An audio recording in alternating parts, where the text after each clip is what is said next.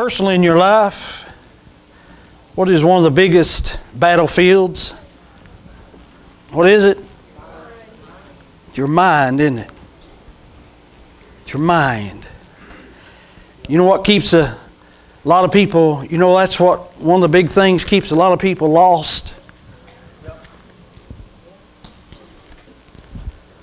It's what they think.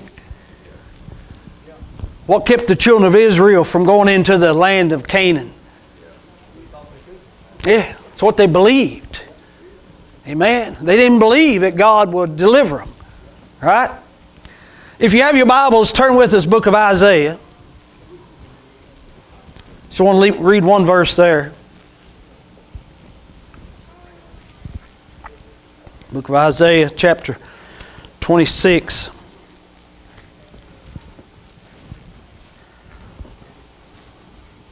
Verse 3 says, are you there?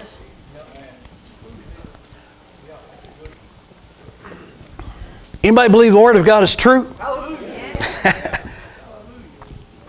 It says, thou wilt keep him in perfect peace. Anybody like perfect peace? Guess it. Here's how it is. Whose mind is stayed on thee. On thee. Who's he talking about? Talking about the Lord, right? In other words, whose mind is stayed on the Lord, he said, I'll keep you in perfect peace. Why? Because he trusteth in thee. His mind is in perfect peace because, okay, we got this going on in my life. You know what? God, I trust you. I trust you, Lord. I trust you with this situation. I trust you with this circumstance. I trust you with this giant, little David, that's standing before me. I trust you. I trust you, God, with this mountain that I've got to climb. I trust you. I keep my mind in perfect peace. And man, what's the opposite if somebody's mind that is not in perfect peace? It's just torment, troubled, tore all to pieces, falling apart. Amen. And why do they do that? Because they're not trusting in the Lord. Amen. That's not my words, it's the Word of God. I'll keep your mind in perfect peace. That trust that stayed on thee. On thee. So I want you to see that. I want you to see where it's at. Because we want to look at how that works. And it's in Psalm 1:1. Let me get some of these scriptures out so we'll get into this, okay? It says, blessed is the man, we read this Wednesday night. Yeah, we're going to read again tonight. Blessed is the man that walketh not in the counsel of the ungodly. They don't walk in the counsel of the ungodly. In other words, their mind is not on the thoughts of ungodly people. That's not where their mind is, because your mind is on the ungodly and the worldliness and all this stuff. Your mind is not going to be staying in perfect peace. They'll keep you tore up all the time. If you don't believe me, watch the news all the time. Person just sits there and watches the news all the time. Amen. Your mind is not going to be in perfect peace. Amen. You know why? Because I get ahead of myself. Here's how. Nor standeth in the way of sinners, nor sitteth in the seat of the scornful. Here it is. But his delight is in the law of the Lord. And in his law, here's what he does, doeth he meditate day and night. In other words, it's just like if we go to the Ten Commandments, it says, I am the Lord thy God, thou shalt have no other God before me. Thou shalt not make unto thee any graven. Take that scripture and think on it. I am the Lord thy God. Thou shalt have no other gods before me. What's that mean? Lord, what's that mean? And maybe you'll connect it with another scripture and you'll think on that. I've got one Lord. I've got one God. That's good. And you sit there and you ask God and you talk to God and you're meditating on it. You're thinking about it. That's what meditating is thinking on it, pondering it, rolling it around your head, right? Putting it right there, and your thoughts are toward that word. It's not toward, let's see, what am I going to eat tomorrow? See what I'm saying? It's at that moment, your thought is on the Word of God. Your thought is on God. That's what meditating is. Meditating, not crossing your legs and burning incense and humming to somebody.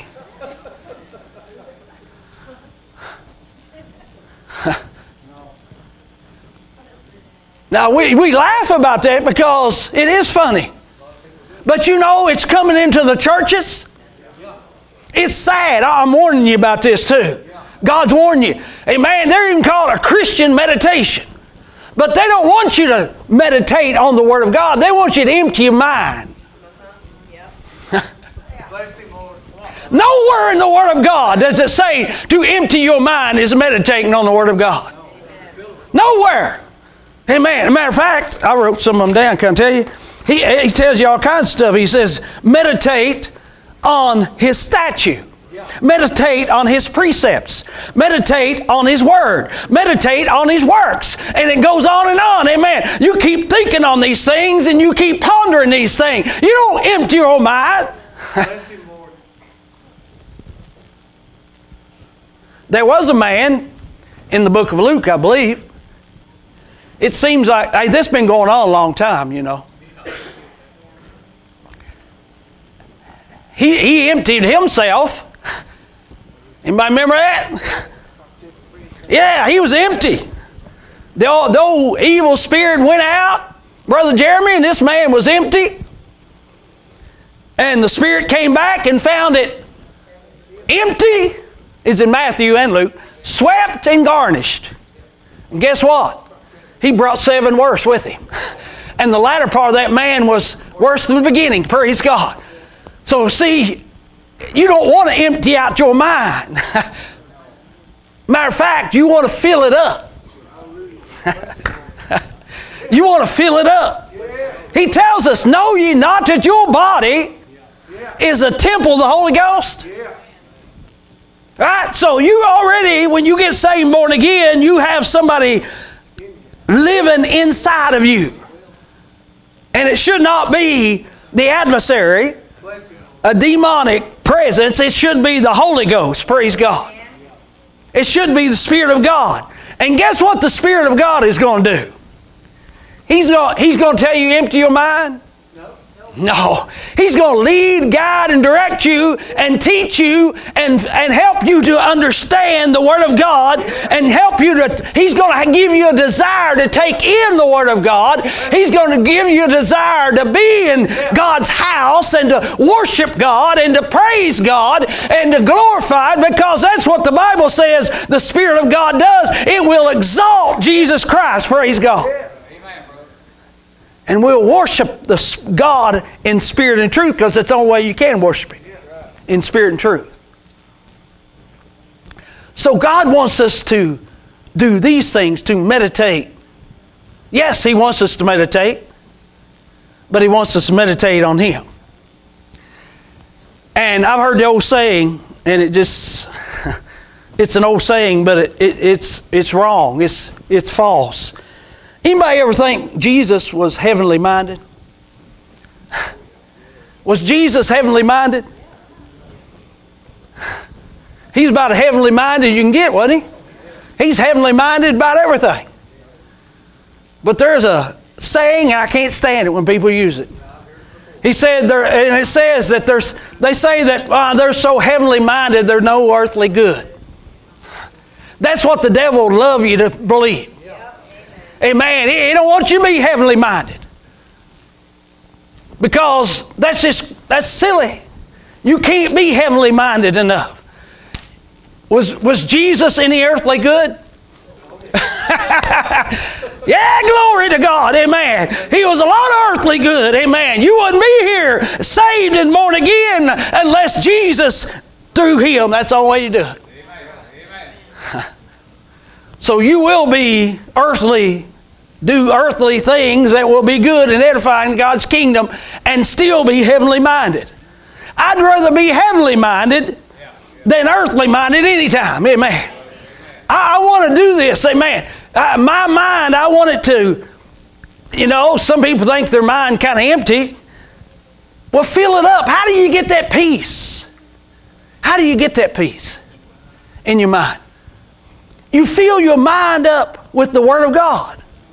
You put other things. You get it in there. You get Jesus in there. You get the Holy Ghost. You get God the Father. You get, the precepts and the statutes and the working of God and all these things, and just keep putting them in your mind. Amen. Keep building it up. It's like a room. Praise God. Amen. Just fill it up with God's Word. Praise God. Fill it up with His ways, and fill it up with His goodness. Fill it up with His mercy. Fill it up with His wrath. Even praise God. Amen. The fear of God, praise God. Fill it up with that, praise God. And let your mind be stayed upon Him. Amen. When you get in trouble, praise God, or something that's bothering, then go to the Word of God. Meditate on His truth, praise God. I'm getting ahead of myself, but that's all right. Amen. God wants you to know these things. How many knows God wants you to know the Word of God?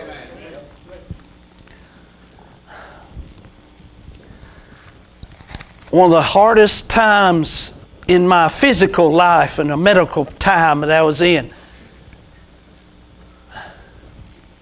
I don't know why, but man, I got set up, and I told you all this before, I'm going to tell you again.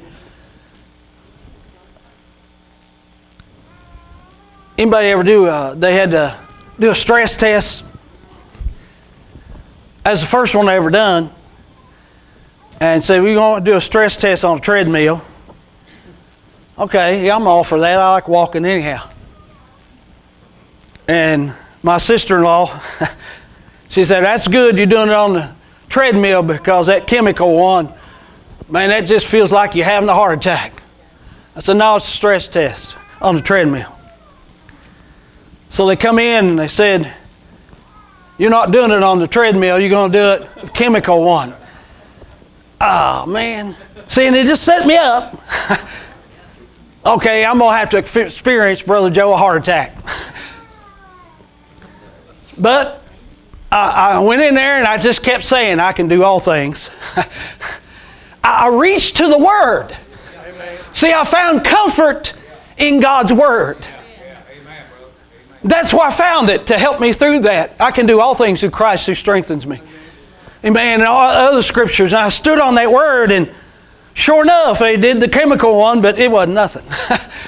It wasn't nothing to it. God blessed, but for me, it wasn't nothing. Amen.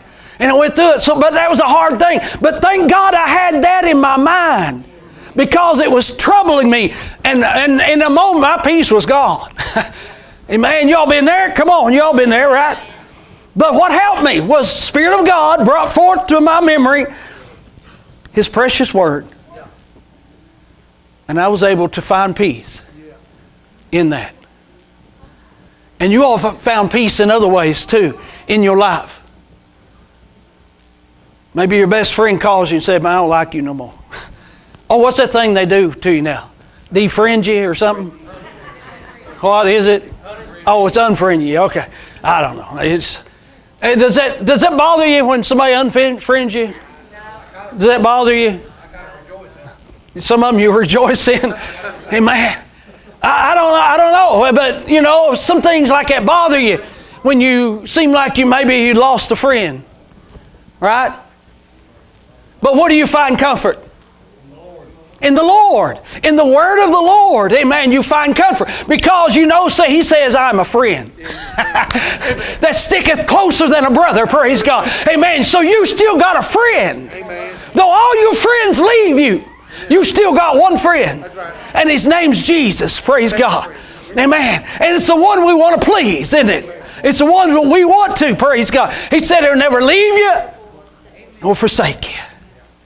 What a promise. And guess what? I know, because of the Word of God, Brother Larry, I know that the Lord God Almighty, if He says something, then it's the truth. Amen. He is a promise keeper. Praise God. Amen. You write it down, mark it down. If it's any word, amen, and He says it, amen, He'll do it. You may not do it, and we may stumble at it, but still God will do it. Because His Word is true. His Word is true. Amen. I got to read this to you. Thank you, Lord. It's in Philippians chapter 4, verse 8. But I'm telling you, this really is the devil's trying to infiltrate the church. Don't be caught up in that, in the elaborate Christian meditation. It's of the devil. Leave it alone. Because anytime somebody wants you to meditate and empty your mind, run from it, praise God. It's not of the Lord. It is the opposite of the Word of God. Don't go there. Don't go there. They've got all kinds of names for it.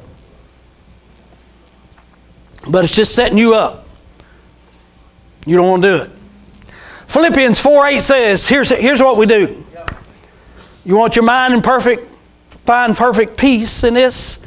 Finally, brethren, whatsoever things are true, whatsoever things are honest, whatsoever things are just, whatsoever things are pure, whatsoever things are lovely, whatsoever things are of a good report, if there be any virtue, if there be any praise, think on these things.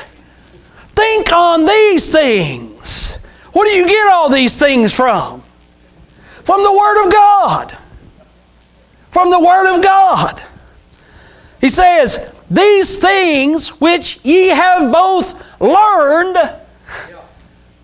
You learn these things. That's what you're doing here. That's what you're doing in Sunday school. You're learning these things, right? And he said, and this is Paul writing to the church, and we'll hit that in just a minute, and perceived and heard and seen of me. Do. And the God of peace, there you go again, shall be with you. The God of peace shall be with you. And I want to point this out because it's trying to come to the church too. I hear it, that Paul's writing is no good. Anybody heard that?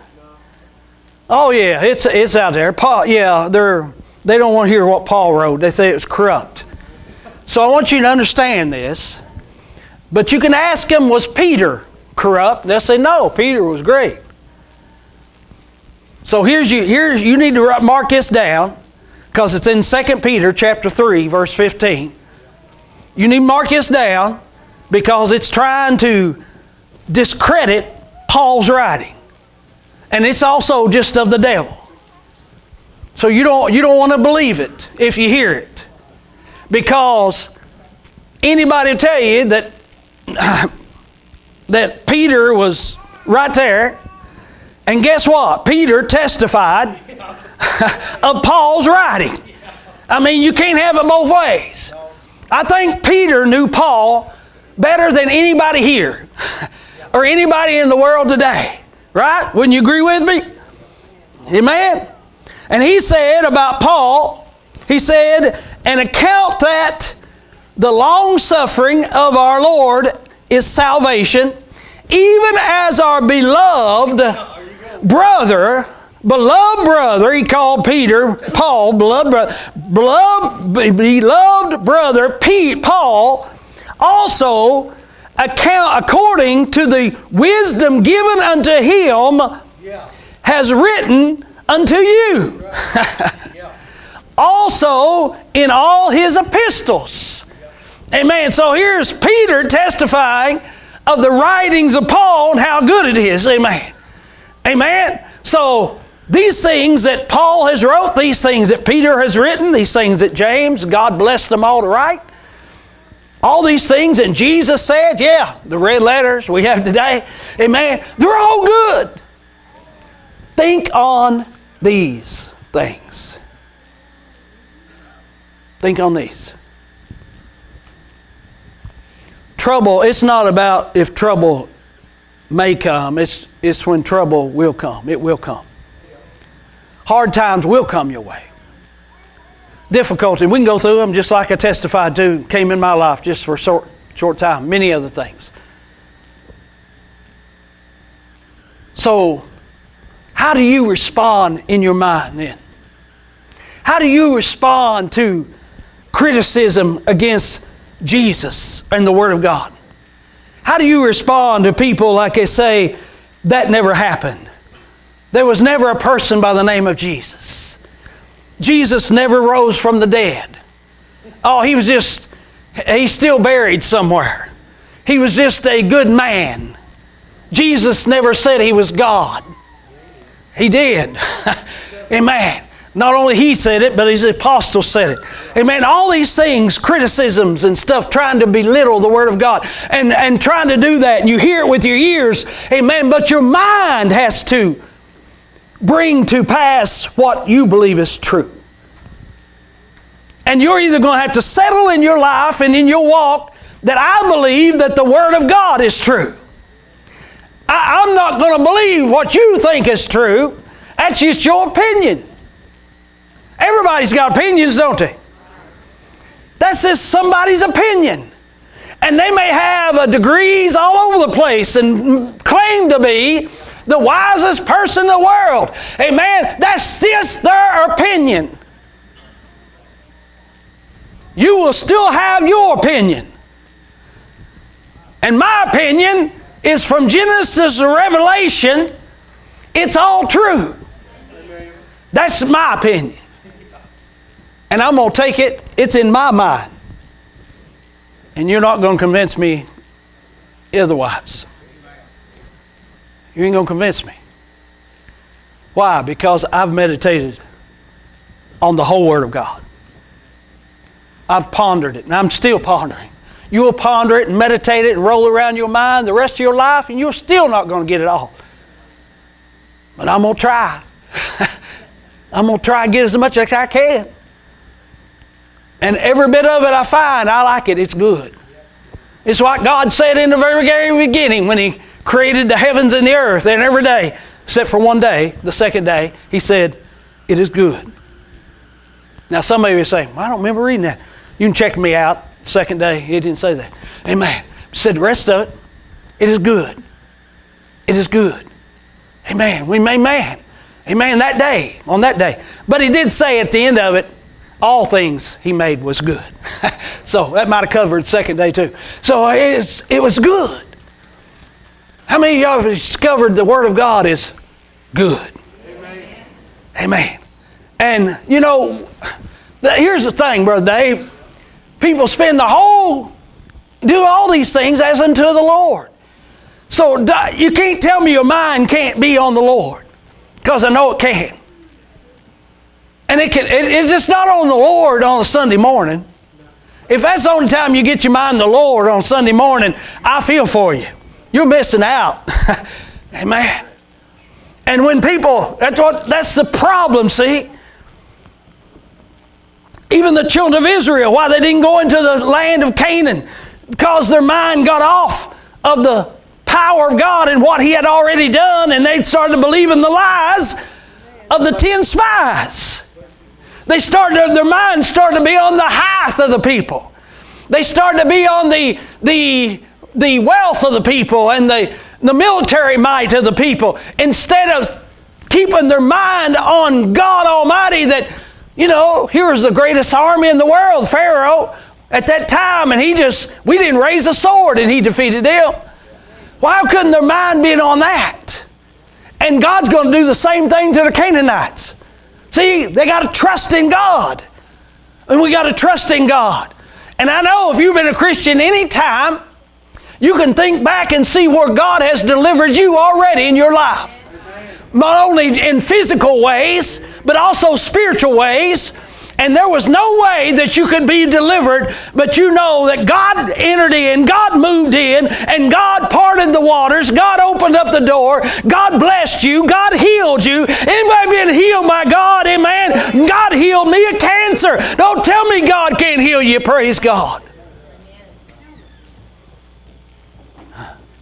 I know God can.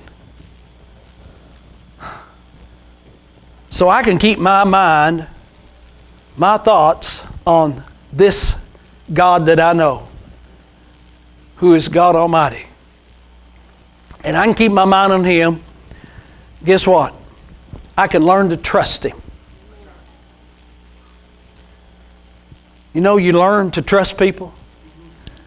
It's just not in our nature just to do it. You got to learn to. And over the years, I've learned I can trust God. Abraham and Sarah was one in their 90s, one almost 100. Learned a lesson that they could trust God. Because He gave them a promise that through their seed, that He would bless them.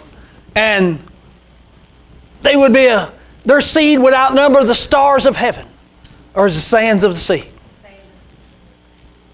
And that hadn't come to pass. I mean, a lot of you, 90 years old, almost 100, you probably think, well, that's past. God told us this was going to happen, but it didn't happen. Oh, well. But at that age, Sarah became pregnant with Isaac, brought forth her firstborn son. They found that God was faithful, and they could trust Him in their life. And as you go through your Christian walk, you're going to find that you can trust God. And when you come to that place, it makes it so much easier. When we come to the place that most of the world dread, we come to that time that we're leaving this world.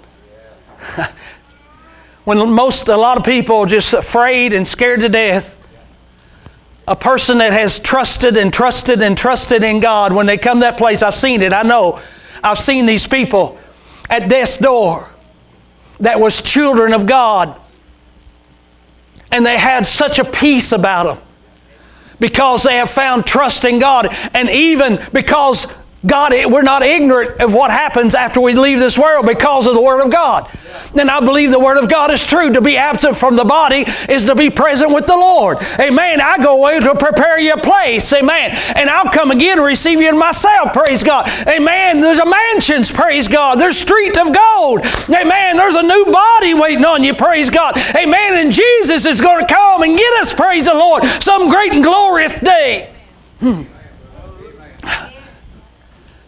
So even when you come to that place, they might be a little bit of, I don't know what's going to happen and all this, but I'm trusting you, Lord. Trusting you. A little bit leery, but I'm looking forward to it. Trusting you. Trusting you. That's how. But if your mind is on, it's just taking in worldly stuff, worldly stuff, worldly stuff, worldly stuff. And this lies dusty on your shelf. Your mind's a mess.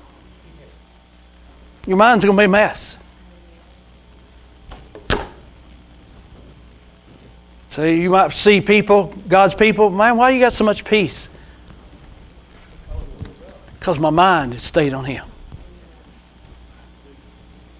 My mind stayed on Him. Man, I got to have this habit or that habit. No. You just got to have your mind stayed on Him. That's what's going to help you. Is your mind stayed on Him. Peace. Peace. You can't buy peace. You can't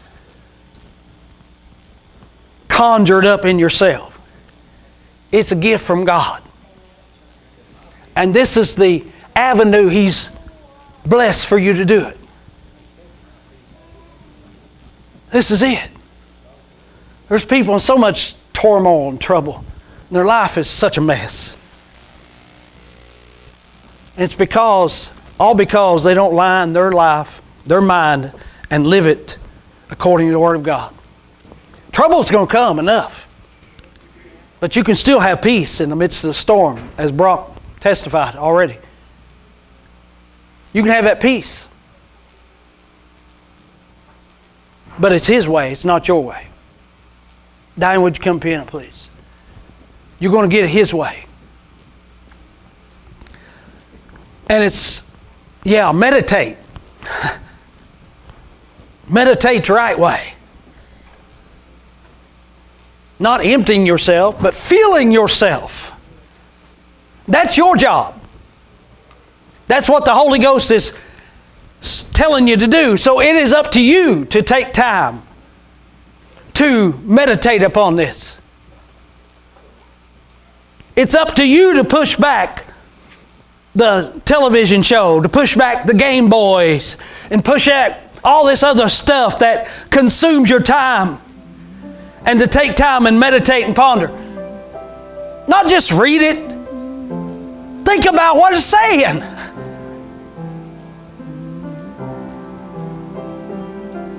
So many people that get on these games and they're just, or they sit and watch a show for 3 hours and they're just numb. You don't have to think on nothing. God wants His people to think. To think about what His Word says. Think for it for yourself.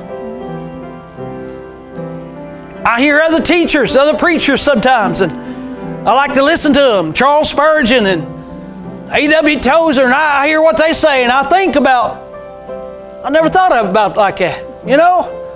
And it makes me think a little bit more.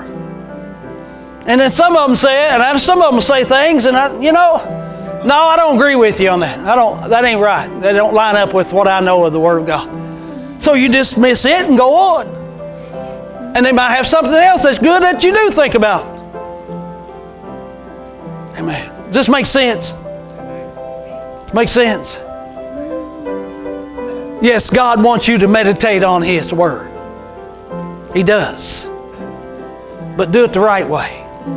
Do it the right way. Those who can, would you stand with us? If you don't know the Lord this morning, then you need the Spirit of God living in you, so that you too can bring in the Word of God and it can instruct you. The Word can instruct you. Because there's only one way you're going to get to heaven. What's His name, church? His name's Jesus, isn't it? He is the only name given whereby a man may be saved. It's Jesus Christ. That's it. No other way. But how good it is to understand what His Word says. How good it is to take it into your own mind. I can't take it into your mind for you. You have to do that. You have to listen to it. You have to look at it. You have to read it. I can't do it for you. God, you have to do it yourself. Your wife can't do it for you. Your husband can't do it for you. Your children can't do it for you. Your mommy and daddy can't do it for you. You got to do it for yourself. Push the time to do it. I mean, it's food for your soul, isn't it, Brother Charlie? It's sweet. It is good. But you got to make time for it. You've got to make time for it. Don't just beat your time in. Well, I've read my chapter. That's not what God's talking about when He says, study to show thyself approved unto God, a workman that needs not be ashamed, rightly dividing the Word of God. Amen. He wants you to meditate over and over and over. He says, meditate upon my Word. Meditate upon my Word. Study to show thyself approved. Study. That's what meditating is. Thinking about it, thinking about it, thinking about it. What's this say? What's this say? What's this say? What's this mean? And you'll spend your whole life and you'll never get it all. It's a never-ending process. Don't think that it gets old. I read it once, that's enough. It's the living Word of God. You'll get something out of it every time you read it, if you read it by thinking. Amen. And it's also God speaking to you. God's talking to you from His Word. Where else can you get a conversation like that? You want a conversation with God? Then read His Word. Read His Word. Amen. Amen. Anybody else need to come pray? Anybody else? Thank you, Lord. All right. Thank the Lord. Been a good place to be. Thank y'all for coming out this morning. I know it's snowy and all this, but come back and be with us. We're going to be here tonight, Lord willing, 6 o'clock worship service. All right. Youth will be gathering in, those who can, at 5 o'clock. So, amen. Look for a great time of the Lord tonight. We'll see what the Lord has tonight. Amen. Hopefully this has been a blessing to you tonight. Just encouraging this morning, encouraging you to, I'm telling you, there's no better place to go. Amen. There's nothing better. There's nothing better. Amen. It's good to have y'all.